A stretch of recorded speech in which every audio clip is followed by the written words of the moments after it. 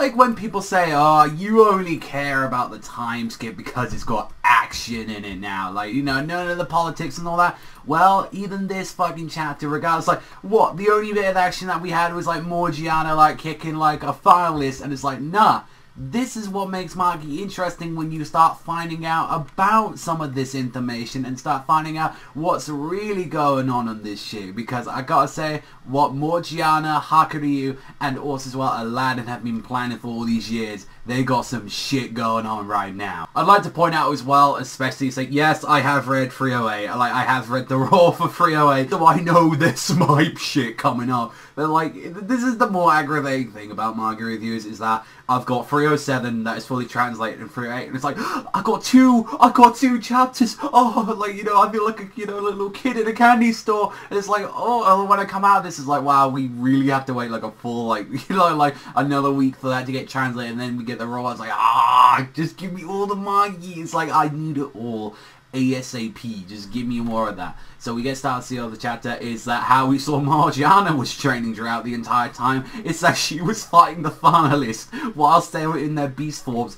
and she was still in a humanoid form, just doing that. Meanwhile, whilst that was going around for years, Haikyu was fighting with the King of Kingdoms, like, people. He was fighting with the king. He was fighting with all of them. That was his kind of training. And Aladdin was training with the Mother Dragon. It's like, you was learning magic from that thing. I was like, what the fuck? It's like, so that is a kind of scary thing to be at right now. It's like, okay, like, out of all of them, it seems very weird that Hakuryu's kind of got the least amount of, like, I say the least amount of training, but, you know, the King of the Kingdom, like, you know, they're warriors, they're no fucking joke, but it's like, even still, it's like, you compare that, it's like, I was fighting the red, like, the red lions every day, to, I was training with the fucking creator of everything, the Mother Dragon. It's like, you know, there's some shit, it's like, oh, I was fighting with some guys, like, it's like, I don't know, I think maybe Hakuryu, you've got the lowest, like, of all, like, maybe the training out there, everyone else, but you're still fucking strong. We find out a little bit how, like, really, like, the King of the Kingdom kind of floats, because, like,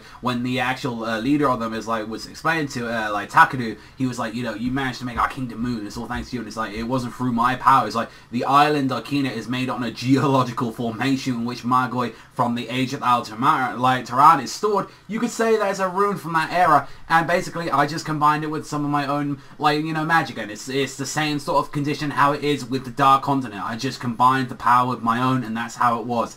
And we finally get a little bit of an answer from him, like explaining why exactly did he's not going, like, with Sinbad, why he doesn't agree with that. He's like, you know what, the main reason that they were on his, like, back and all that was because the previous king was a very strong supporter of Sinbad, but I have no intention of becoming the lapdog of the High King. And just kind of, he also just sounds a little bit salty, because he's like, oh, I wanted to be the king of the high seas. He's like, I'm super butthurt about that. And I'm like, wow, that's actually a kind of weird thing, like, to say. I was like, okay, it's not more jealousy, he's just like, grr, I wish I had that. It's like, no, it's just like, oh, I'm a little bit butt on that shit, so I gotta be like that. And even throughout all the time, it's like, you know, like, you had that attack 2 years ago, even with the fortress attacking the Kyoko, and, like, you still haven't got enough, and it's like, right now, it's like, all three of us right now, we won't lose to anyone, we are fucking strong. And I'm like, when they went to go and see the Mother Dragon, it's like, you know, like, let's just say hello to her, see, you know, before we go off. And it's just like,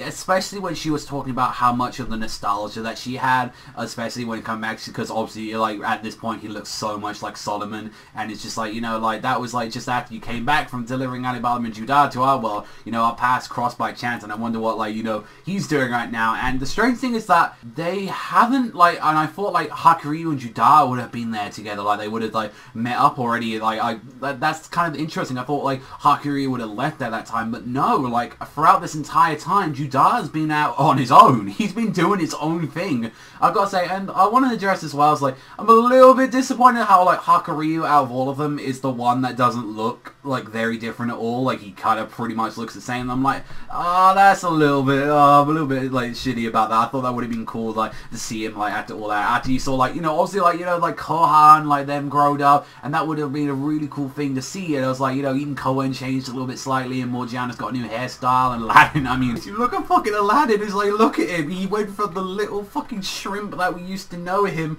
It's like, and look where he is now. And it's just, even still though, it's like, look where they've all gone now. Morgiana trained with the finalists. Haikyu trained with fellow metal vessels, like, you know, like created from like Solomon. And then Aladdin trained in magic with the Mother Dragon. It's like, you've gained so much strength at this point. It's like, Jesus Christ, you guys are fucking OP now. It's like, and even the biggest question about this was like, what are you gonna do? Are you gonna kill Sinbad just like Solomon killed David? And I really respect like his answer, and he's like, no, Sinbad isn't a bad guy. The world that he built isn't bad at all. However, no one should rule the world for all eternity by himself, and that is what he's trying to do. And he made him want to be something even more than that, and like, I'll have to like figure it out once I fight him again in order to stop him. But you know, we found like someone who showed us that different path, that there's more to than just this one road. It's like, you know, we've got Alibaba like back, and like that's the thing where it's like there's a huge difference with like between like Alibaba and Sinbad, although there's a kind of the similarity. It's like, Sinbad is a king who respects and pulls you towards him and all that. However, like Alibaba moves toward, like, is someone who like respects you and moves together with you. So it's like you obviously you see like Sinbad, he's just like this big fucking wake of like energy and sexual prowess to some people. He's like, I want a bit of that. I want a bit of that. And then Alibaba's like, yeah, it's alright, I'm a dumbass like you. It's going like, yeah, like yuck it up. Like, it's like, so, you know, the two are complete polar opposites, because obviously Sinbad, like, he just had that aura from the start, and it's like, that's what drew like people into him. And Alibaba, you know, worked that way to him. And it's like, yeah, he's earned that respect and all that, and he moves together for you. And it's like, don't you think that everyone would be like able to go forward if such kings equally stand in the world? And it's just like, and like the response to like the Kina Kingdom's like king was just like, I don't give a fuck, we just want to live free. And it's just like, yeah, that's exactly, and that's why I'm gonna meet Alibaba. And I'm like, yep, that's a good way to end the chapter. And people say I only care about fucking that. Oh, you don't like the Alibaba stuff because it doesn't have action in it. No, this was interesting. Like, this was interesting to start seeing the Mother Dragon again, finding out exactly what they've been doing all this time. I absolutely love that Aladdin was training with the Mother Dragon. That I want to see the results of that. That has got me beyond interested right there. It's like, okay, I want to see Solomon's space magic out of this shit. I want to see him like doing different dimension kind of stuff after that point. But it's like, I would say I'm really looking forward to what's happening in next week's chapter. But no, I'm going to say this: I'm fucking really want that chapter translated, because I've read that thing raw like 3 times, so I know what's going down, and I'm like, you see, like, okay, that was something I wasn't expecting next week. All right, so, whew. I'm really looking forward to this, but this one was a great chapter. Absolutely loved it. Like, I loved finding, like, this in a chapter, finding out everything we needed to know about Haikyu, about Morgiana, about Aladdin, all that stuff. I loved it. Their plan, all of it was all neatly bundled in a nice little fucking bow tie.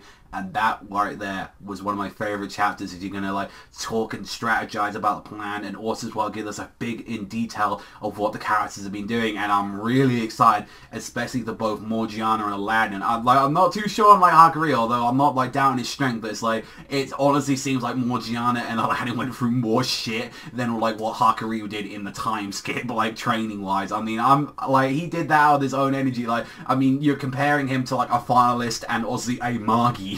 So yeah, that's something to say. But even still, I loved the chapter. 8.5 out of 10. Honestly loved it. Whew, I can't wait for next week.